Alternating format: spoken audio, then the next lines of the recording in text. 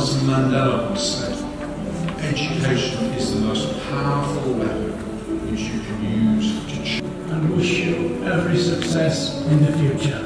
Thank you.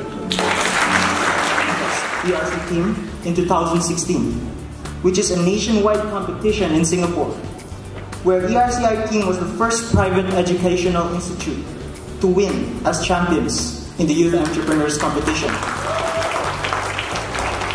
Being a person that works in the day while taking your MBA program is definitely one of the challenges, yes, but it's a worthwhile one.